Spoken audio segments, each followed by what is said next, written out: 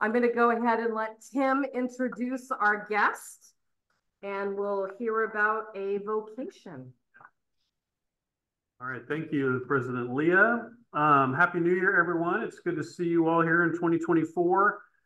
Leah did a nice job of explaining January's vocational month. And so the only thing I'll add to that is that when we select all these sessions for January, we're also thinking about high school students because we record these and then we pass them on to the Career Center at the high school. So part of this is for us, part of it is for high school students thinking about where they want to go.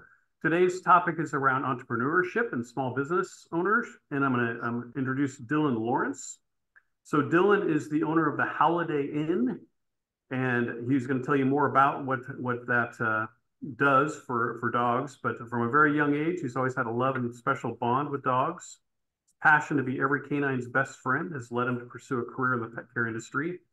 Since 2010, he's helped manage several doggy daycares, grooming facilities, and training centers. Always been a dream of his to own and operate his own doggy daycare and hotel, so he's beyond excited to be on this journey with every human and dog that walks through our door. Woof. Dylan, welcome.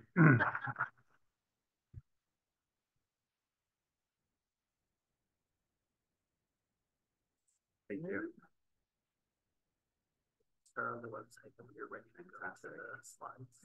Even though I'm a younger age, I'm not the most technologically savvy, so I appreciate your help. Well, yeah, and I was telling Tim earlier, it's always kind of crazy.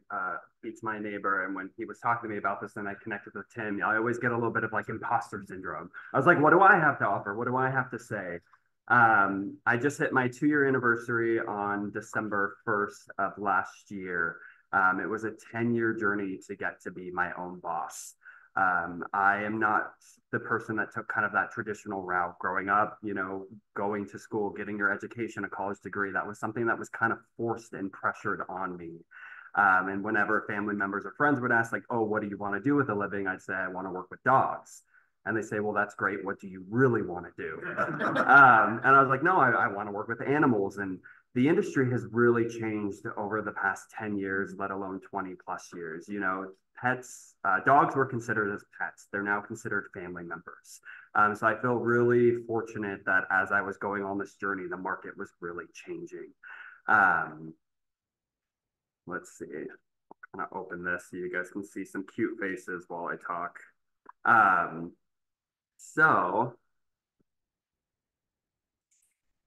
While it loads. So with that kind of not traditional route, I actually went to college for a year, realized it wasn't for me. I know a lot of people, you can get business degrees, you can get other certain things. For me, I wanted to work. I wanted to get the experience, which is why I worked my way from the bottom up at different facilities. I worked in training, I worked in grooming.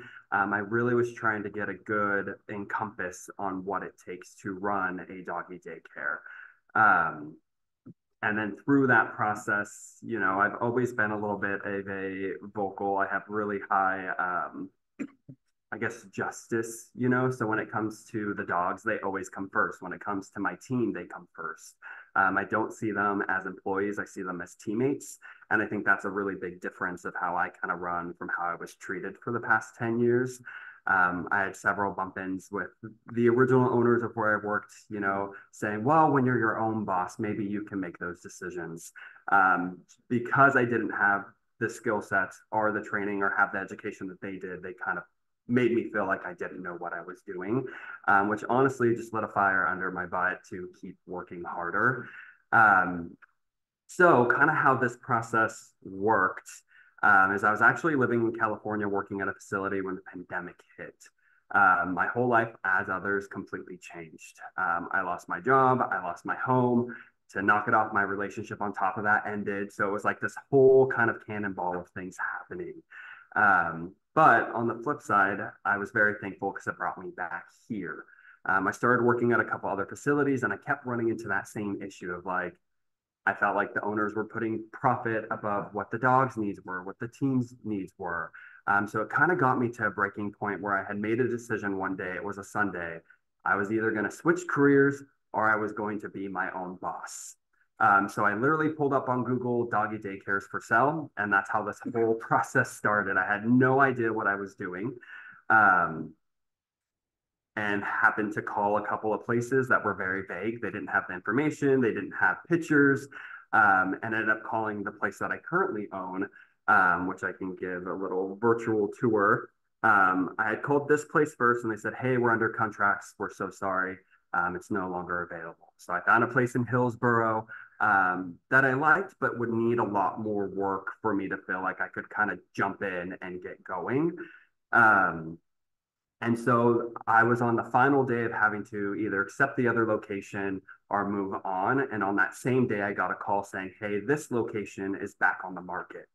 And the woman told me, Teresa, she was a wonderful brokerage. She kind of held my hand throughout this whole process because I really, again, did not know anything I was doing. I didn't even know at the time if I had the money, if I could even start this journey. But I'm always the type of person that likes to swing for the fences and kind of see if things land. And so she had called me and said, hey, you need to go look at this property today. You can't let them know that you're interested in buying it because their team doesn't know. So I had to kind of go incognito. But for some reason, I didn't think to check the hours. They're closed in the middle of the day. So I showed up and luckily they were in the front office and let me in. But I only got to see the front lobby and then had to make my decision the next day. So I could see the photos that were on their website once I had a little bit more information, but I just went off a feeling. It felt right. It felt like it was meant to be, kind of how life has guided me, all the things I was doing. So once I said I was interested, she said, okay, well, you have 3 days to make an official offer and then a week to come up with the money. So then I went into panic mode because I was like, I don't know what I'm doing. But I was willing to learn and to admit and to ask for help and say, hey, what are kind of the steps I need to do? And one of the hardest things, and especially with me being very independent, was that asking for help. I've always been a good saver. I had to pull out of my 401k. I had stocks, but I still didn't have enough to kind of put that deposit down to buy over this existing business. So I had to go to family members and close friends, and I had to ask for help. I had to create a business proposal. I had to as well. Let's see where the photos are. Thank you. I had to kind of very quickly put together all the knowledge I had learned in 10 years. And thank you so much. Nope. There we go. Perfect. Make my life easier. Thank you. We'll backtrack a little bit. So I had to put together, a business proposal. I put together the past 10 years. Here, I can pause it. I at least got that figured out. All right. Yeah, I kind of had to all at once do all these big things and get everything together. But one of the biggest things, and the bank even told me why they were interested in me, is they had tons of people making offers. They had people that had other businesses. They had people that had the education, the background, but I actually had the experience because I spent those 10 years managing 6 other facilities, putting in the work, had the photos. That in addition with the original owners, they didn't want somebody that saw this as a cash cow. They didn't want someone who ran coffee shops and then all of a sudden was going to take care of living, breathing creatures. So the fact that I came to them with that approach of, this has been my passion, this is what I've been wanting to do, they took a risk on me and the bank took a risk on me. So I'm very appreciative for that. And so it took a total of 8 months for everything to go through. It was a constant steps of not knowing if I was going to be approved. They say, okay, you're approved. Now it's 10 grand more. Now it's this much more. Now it's this. Hey, if you don't do this by the end of today, it's going to delay it by another month. So I was working 2 jobs at the time. I was working as a dog daycare attendant and then training puppies. So it was kind of a crazy, just a whirlwind of everything happening at once to kind of get there, and then not knowing until November that I had been approved to take over on December 1st of 2021. And so let's see. So this was the building originally. Within the past 2 years, have done a lot of renovations, most of it on my own with my sister. So I kind of went in a little bit naive. I thought, oh, I'm taking over an existing business. This is going to be a walk in the park. It's going to be easy. Everything's set up for me. It was not. The original owners are incredible. I love them to death. They started the business in 1997, started in their house, then in a shed, then in a storefront, and then kind of transitioned to where this business is now.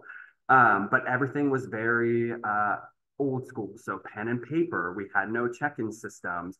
They had people's credit card information on the back of Post-it notes, like just not together. Like I didn't realize until I took over, which mind you, December is our busiest time of year because that's when everybody travels for all the holidays, for New Year's. I took over a business that I was like, wow, I have a lot more work than I thought to do. Plus the pressures of when you are taking over and they've built that relationship and trust and that bond. I feel like for the first year and even until this past year, I've really had to prove myself. Especially when people are trusting you to take care of their fur babies. It's a lot of responsibility. It's not, sometimes I wish that I wanted to do something a little bit easier where, it's not, the stakes are, and this always sounds dramatic, but it is life or death. We have dogs that get insulin. They have medication on certain hours. We have on average 50 to 85 dogs a day. So that's a lot of dogs in a 7,500 square foot facility, open 24/7 with boarding, daycares Monday through Fridays. So it's a job where even when I'm off the clock, I'm never off the clock. And that was something that I thought, with taking something over existing, again, it'd be fairly easy to kind of manage and do all of that. But yeah, definitely changing the hours. I took on teammates. I had to bring on my own. I started with a team of 4, and now I have a team of 10. So within 2 years, we've doubled in size. So I feel very fortunate with that. But I'm one of those people that's a little bit crazy where the original owners told me they always started projects and never finished because the business takes over for you. So I decided in the first year I was going to work extremely hard. I was going to renovate. I was going to expand. I was going to do the software. I was going to grow my team. I worked 80+ hour weeks. I would definitely not do it again in hindsight. Mental health is something that's really important and making sure I'm well rested so I can be my best for the team and for the dogs. But now that that's kind of out of the way, this was just the original logo. I did a whole rebranding and updated it to what you see right here. Same with the website, all of that good stuff. Yeah, I'll jump back. Let's see if I can figure this out. Right. Just put it back. Thank you so much. No. Perfect. I appreciate it. But yeah, so with that, definitely some people think, and I had that same thing too, you take over something existing, your work's going to be cut in half. That's not true. It was almost more work that I had to do to get to a place where I felt proud and confident for it to be, but also honoring the legacy that they did since 1997.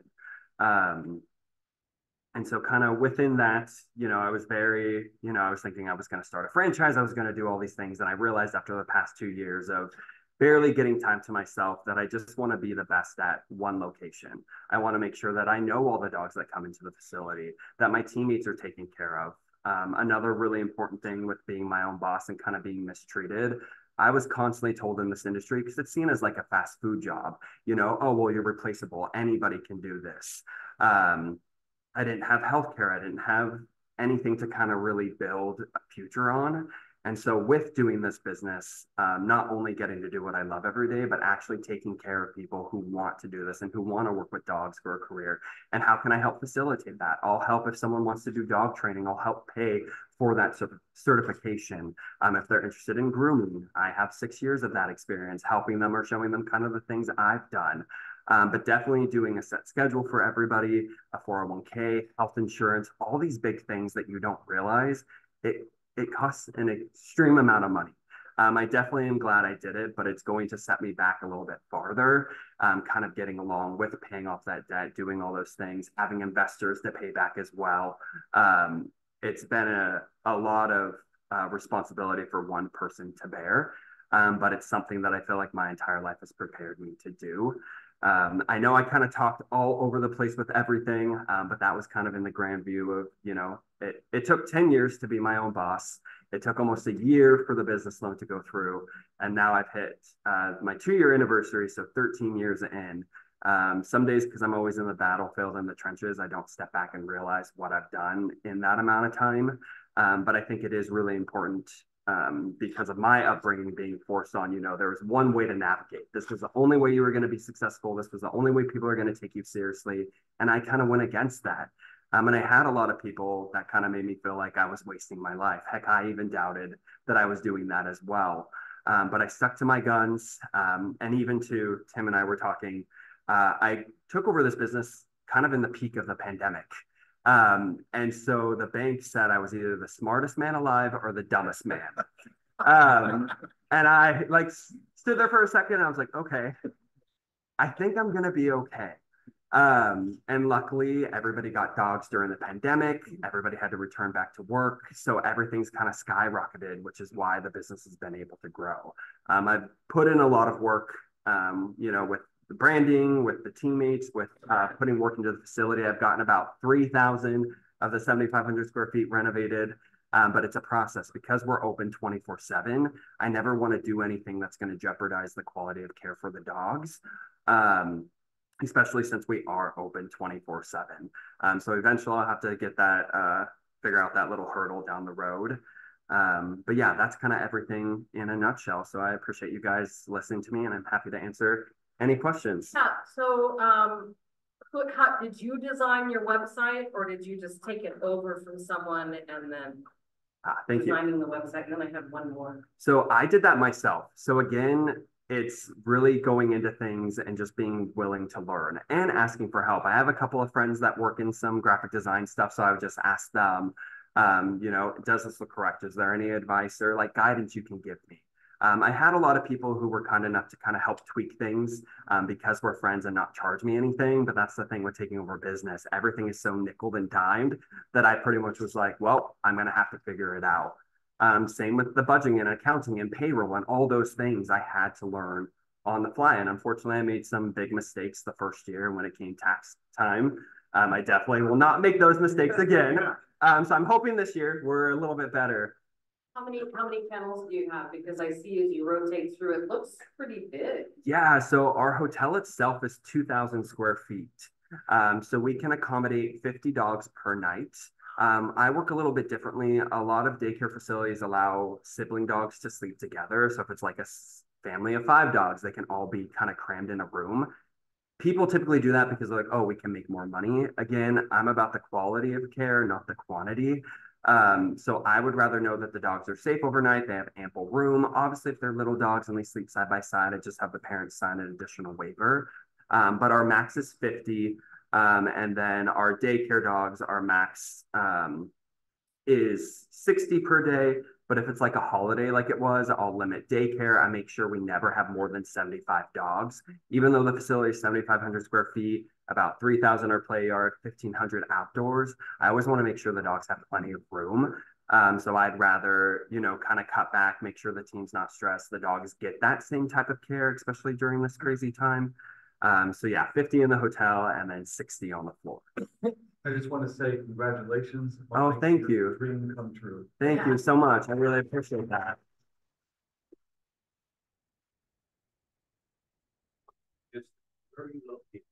Oh, thank you. Well, no, that's very good for me to have said. So I am on Northeast 82nd. I'm 5 minutes from the PDX airport. I feel very fortunate with that location, especially because the building was built in 1948 and they kind of got grandfathered into having an outdoor space. Most doggy daycares aren't permitted to have that, which is a big draw of why people come to us because they don't want their dog when they're on a 2-week vacation to be stuck indoors 24/7 or not be able to go potty outside like they would at home.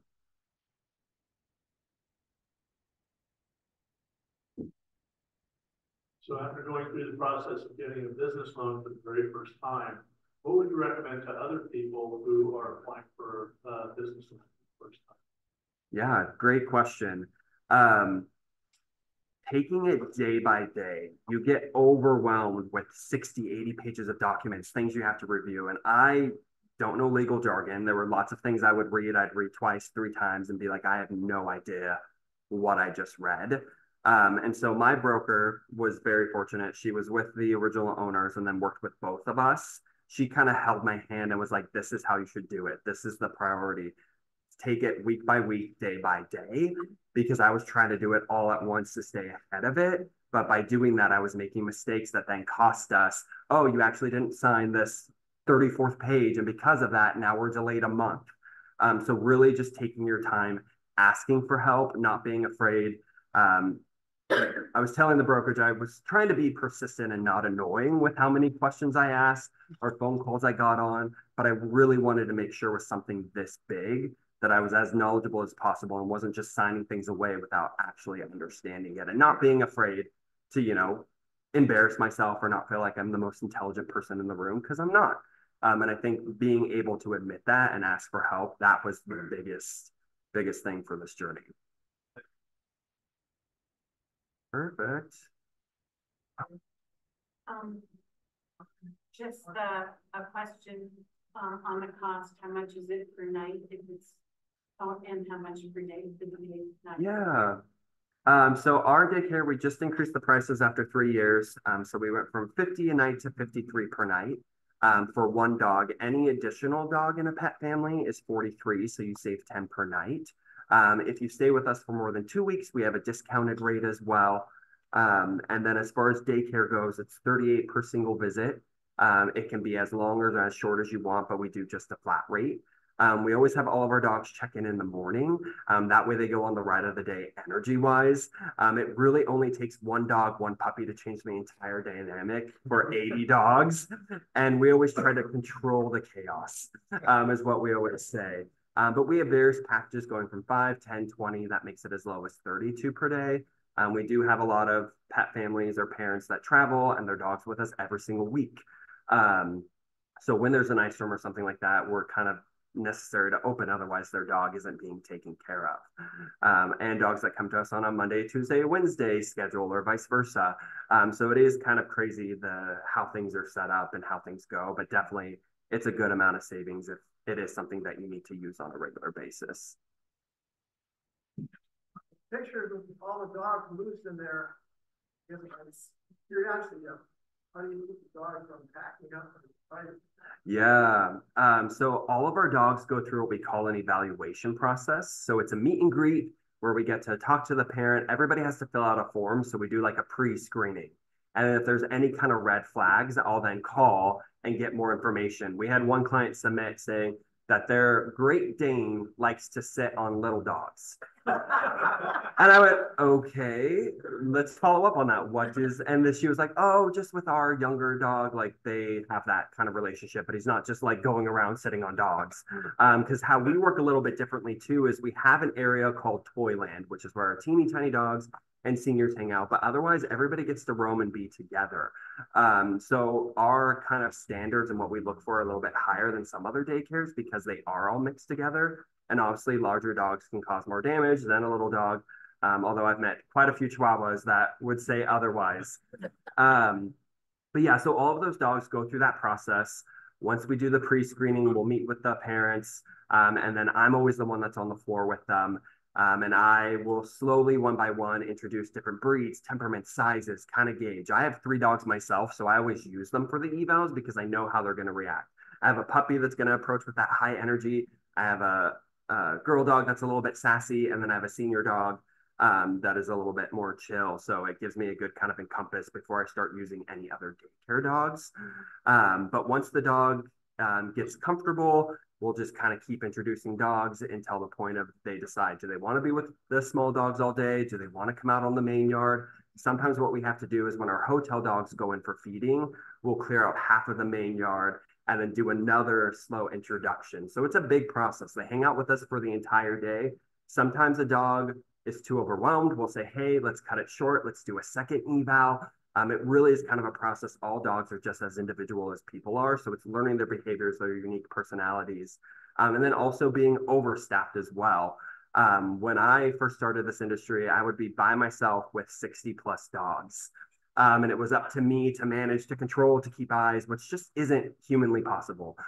Even with having 3 teammates on the floor, sometimes it doesn't feel like it's enough eyes when things are going on. But it's everybody learning the dogs, learning their unique personalities. Of course, any dogs that show any signs of aggression aren't welcomed, but dogs, you know, they have good days, they have bad days. Sometimes they're a little bit grumpy, sometimes they're tired, sometimes the parents are moving, and so their uncertainty, they're a little bit more edgy. So we'll give them enrichment breaks in the hotel. And this is something that I don't charge for, but we have puzzles, supplements, peanut butter Kong, some type of mental enrichment to get that energy out in another way. Make sure they're satisfied and filled, and then slowly reintroduce them again. So it is kind of having the experience for 13 years now, having a team of everybody who has been in this industry for 4 to also 10 years. That kind of helps with managing groups, but it is just always scanning. Even if you're loving a dog, you're watching them, seeing if the play groups are escalating. We do constant training on dog behavior, different techniques, safety protocols. So again, doing something that I love that is a constant requirement of making sure we're all on our best so the dogs are in the best care possible. I know that was a long-winded response to your answer, but there's a lot that goes into it essentially. So what is your capacity for maximum capacity for your facility? So our maximum, so this is what's interesting is Oregon doesn't have a set guideline of this is how many dogs you can have in your facility. So it's pretty much up to the owner, and they will tell, for me, Multnomah County, you know, this is our max. And so for myself, based off my experience being, you know, having a year, my first year kind of gauging everything, I decided with speaking to the team, because there's certain decisions I make that they don't know all the nitty gritties.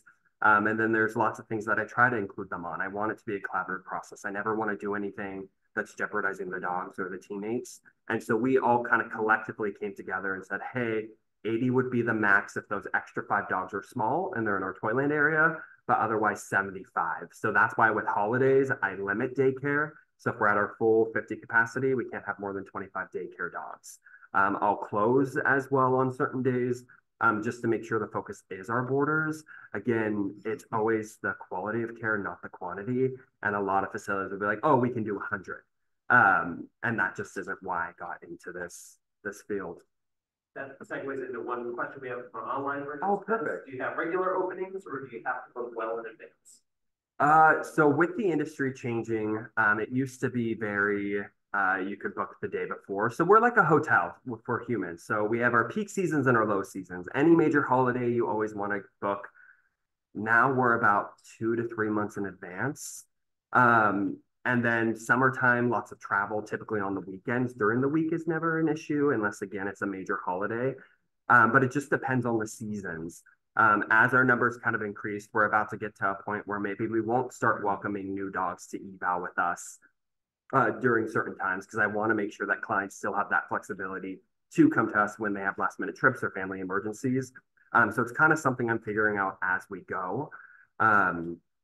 But yeah, boarding, you can always book on the same day. Our daycare, we always have space for that. The system will tell you if we're full. But boarding, definitely, the sooner you know, the better. You can always make adjustments or cancel it, but it's better to have it and not need it. Perfect. Awesome. Well, thank you all for listening to me ramble. I really appreciate it. Yeah.